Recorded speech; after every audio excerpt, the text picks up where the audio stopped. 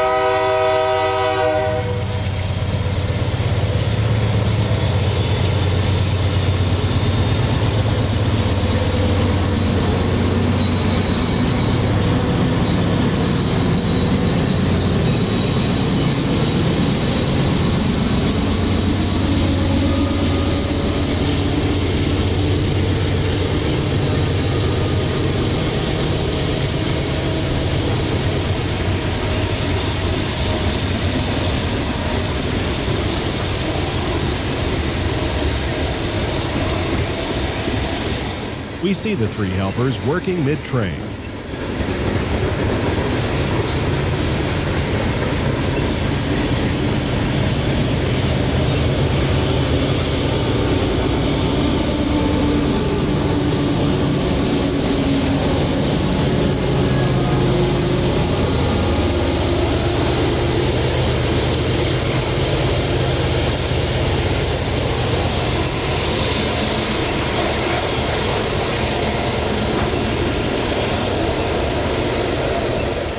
Two additional radio-controlled engines shove hard on the rear of the train as it heads for the Price River Canyon at milepost 627.3.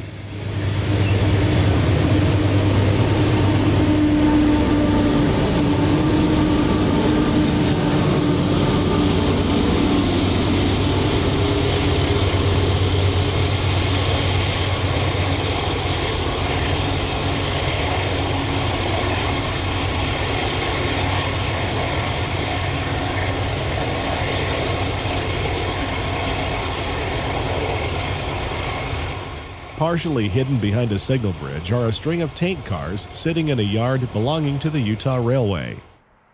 Formed in 1912 to serve several coal mines in the area, the Utah Railway operates daily over Soldier Summit and has trackage rights over the UP between Provo, Utah and Grand Junction, Colorado. This yard is located along the Utah Railway's 45-mile-long Moreland branch, which ties into the UP at Utah Railway Junction. Called URJ for short by railroaders, Utah Railway Junction is located just west of Helper at milepost 628.8. Utah Railway 5005 appears at URJ with a heavy coal train in tow. The 5005's new paint scheme reflects the railroad's parent company, the Genesee & Wyoming, which purchased the Utah Railway in 2002. The train has permission from UP Dispatcher 78 in Omaha, Nebraska to enter the Provo sub as it slowly approaches the junction.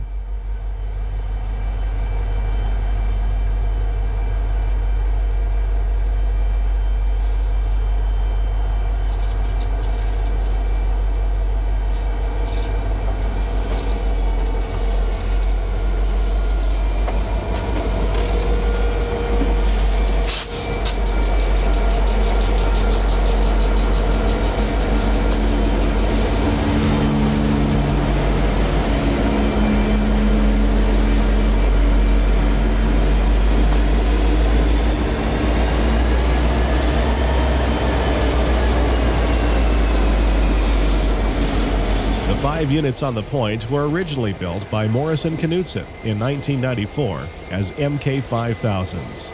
These locomotives came with a 5,000 horsepower Caterpillar engine, which proved unreliable and was later replaced with a 3,500 horsepower EMD prime mover.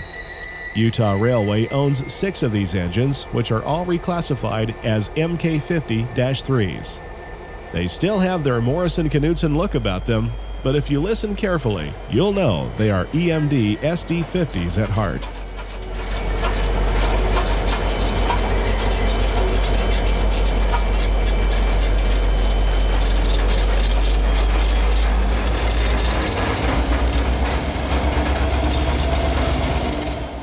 The train stops to have 6 swing helpers cut in for the heavy grade ahead. The cars are separated back in the yard, and the train pulls ahead for a short distance.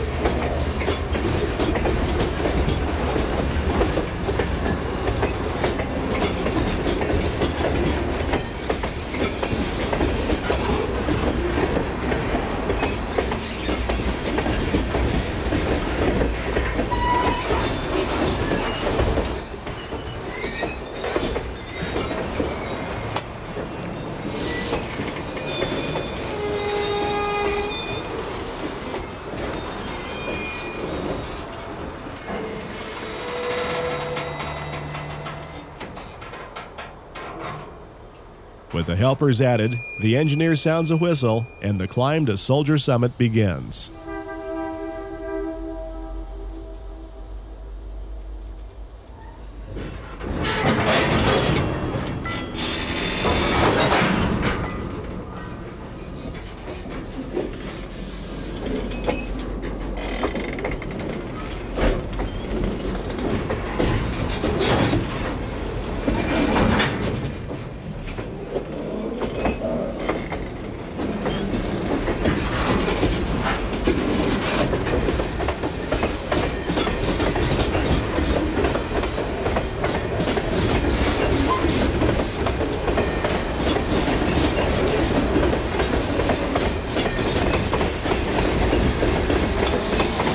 It's a downhill run from Utah Railway Yard to the junction.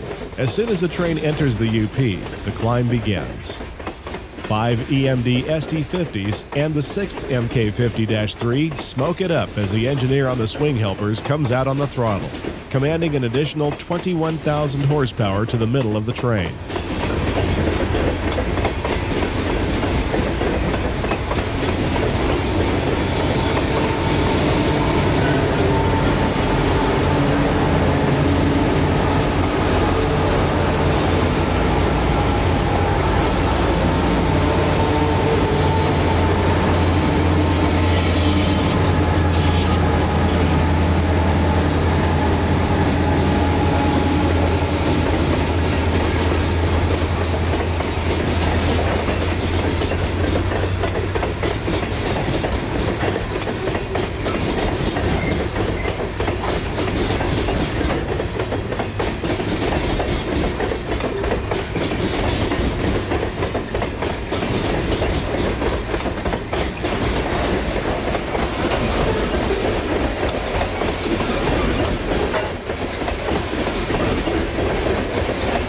The Utah Railway is seen again, as UR 5005 leads another heavy coal train up the grade past Castle Gate. Though the engines are in Notch 8, or full throttle, the train slows as it enters the heavy grade.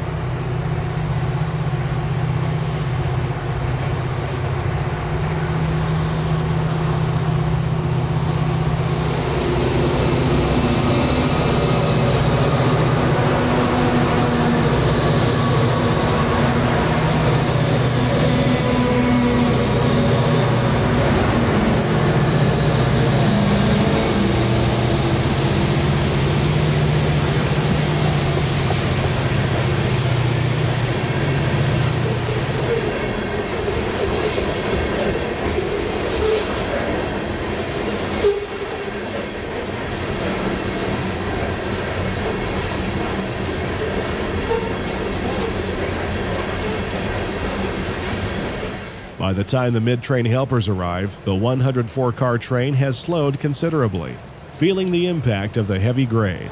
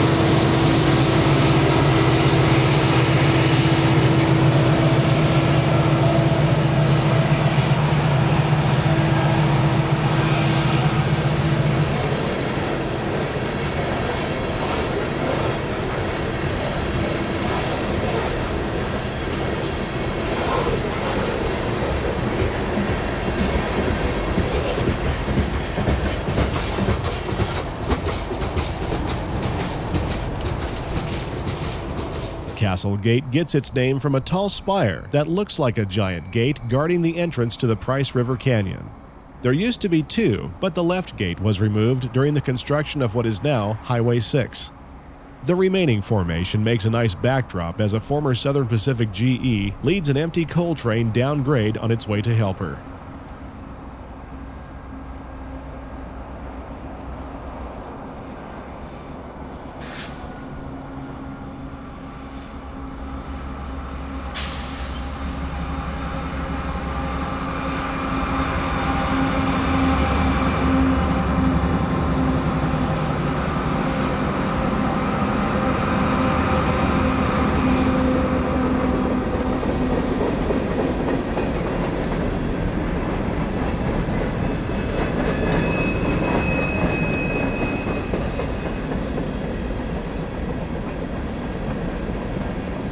Winter in the Wasatch Mountains brings a blanket of snow as icy winds chisel through the jagged walls of the canyon.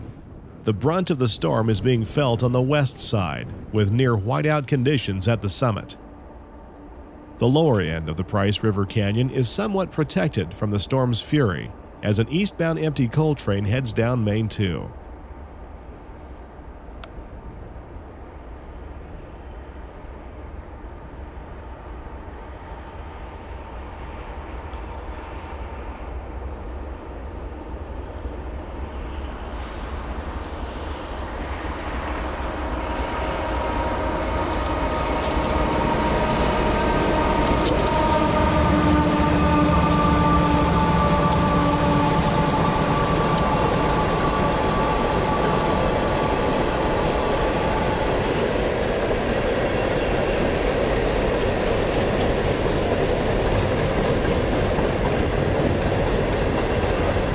The maximum grade on the east side of Soldier Summit is 2.4%. Another westbound manifest digs in for the climb as it passes the crossovers at Lynn.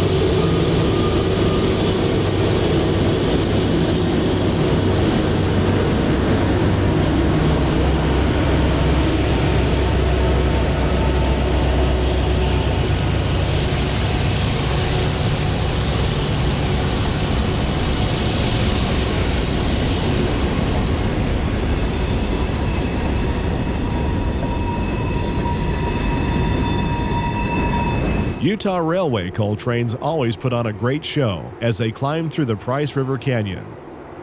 5 MK50-3s on the point and 6 more units in the middle are spilling their guts in Run 8, making for a combined 38,500 horsepower. This is the sight and sound of mountain railroading in the Wasatch.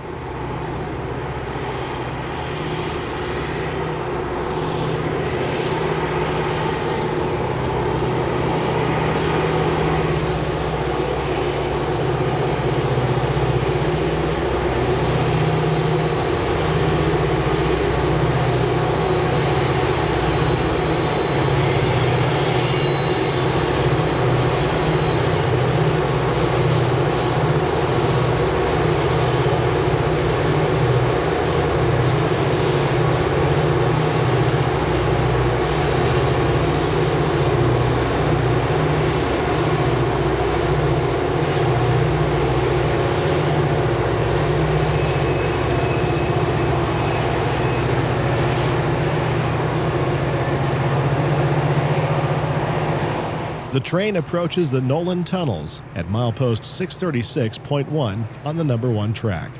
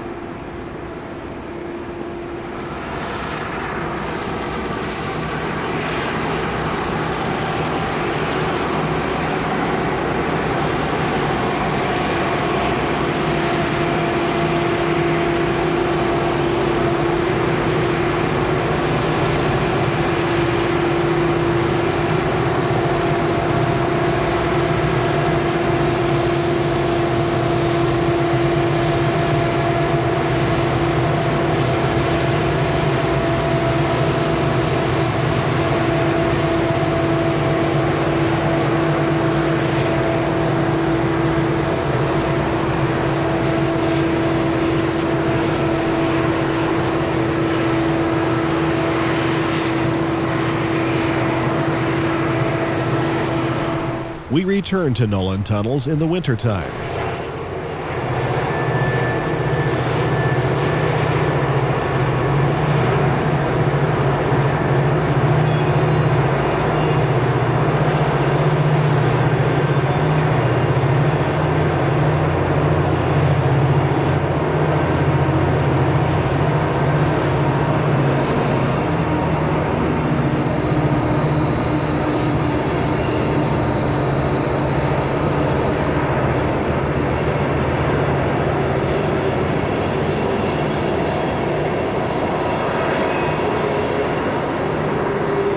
A BNSF Provo to Denver Q train heads down grade on Main 2.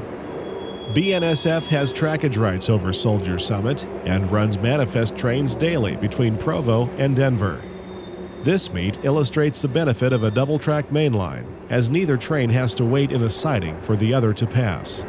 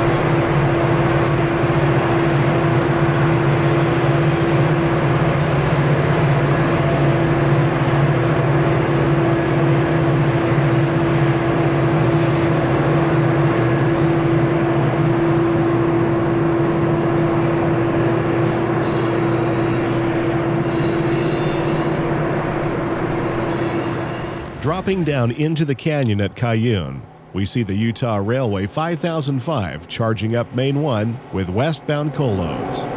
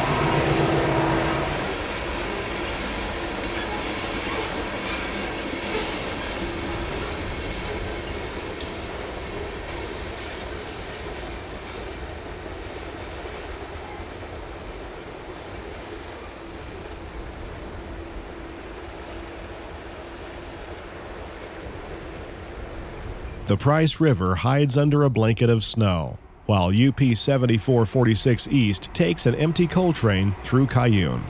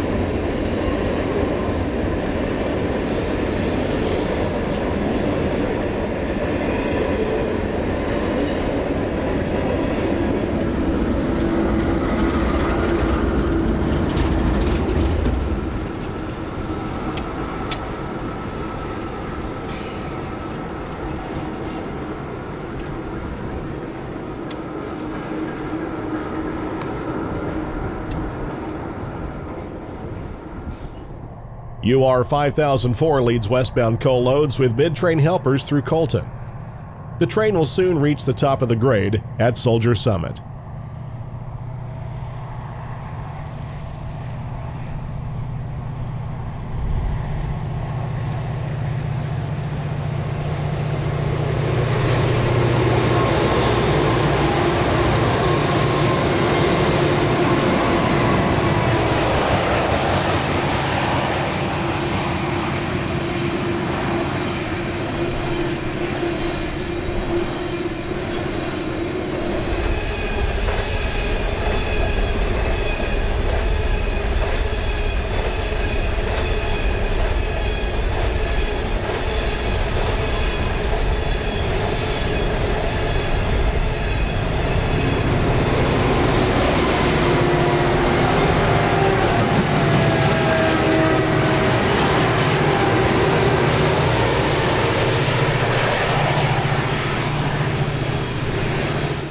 You have been watching a segment of Soldier Summit.